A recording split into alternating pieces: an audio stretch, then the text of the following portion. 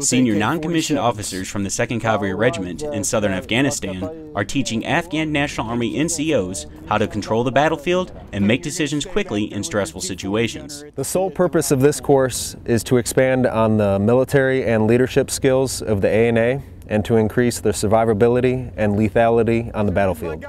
The week-long Enhanced Leaders course focuses on the skills these NCOs need to be effective leaders. The main thing we emphasize are the troop leading procedures, and it's basically at the platoon, squad, and team level.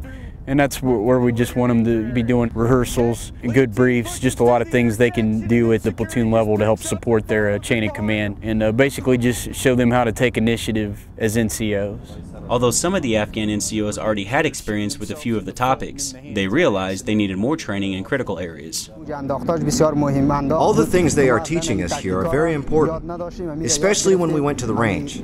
They taught us different weapons tactics and how to zero our weapons properly.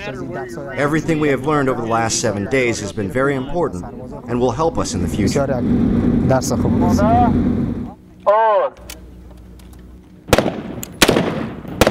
Going forward, one of the most crucial skills they may need to know is how to save a life on the battlefield.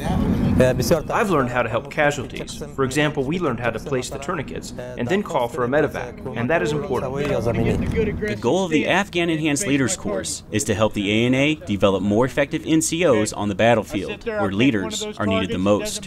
Reporting from Kandahar Province, Afghanistan, I'm Army Sergeant Carl Greenwell.